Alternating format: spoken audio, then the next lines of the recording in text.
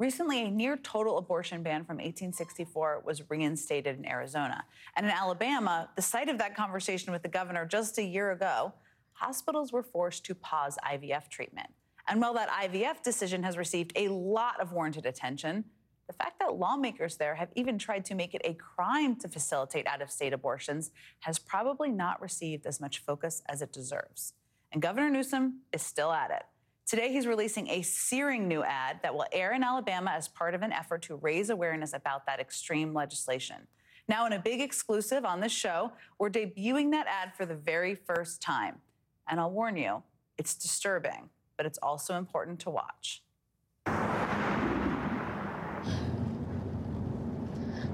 We're almost there.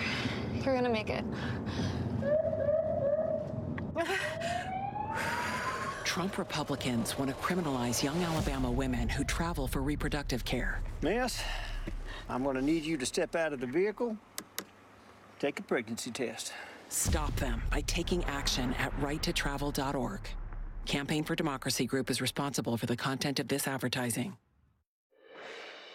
Joining me now from a Planned Parenthood clinic in Sacramento is California Governor Gavin Newsom. Governor, I so appreciate you taking the time. And I just wanted to start with this ad that I've watched many times. It's incredibly chilling. It just debuted. It's going to air in Alabama. And for people who are out there who just watch that and they think, that's an exaggeration, this isn't really going to happen, what do you say to them? Well, I'd say look at what Idaho already did. I mean, thank God it's been enjoined by the federal courts under First and Fourth Amendment grounds, but it's a law that's in effect in Idaho. It's a law that is being advanced not just in Alabama, but Tennessee and Oklahoma as we speak. So much attention has been focused elsewhere. IVF, understandably, obviously focused tactically on what just occurred in Arizona as it relates to the 1864 law. Not enough attention has been placed on the fact that we're not just criminalizing women's access to reproductive care in certain states. Now we're criminalizing their travel.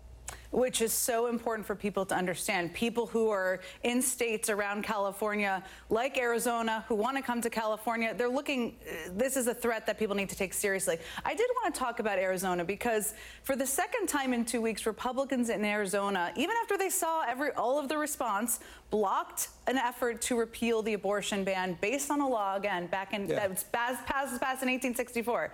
This time, there was video, which is pretty remarkable, of Republicans actually cheering on the floor of the legislature. I mean, what was going through your mind when you watched that video?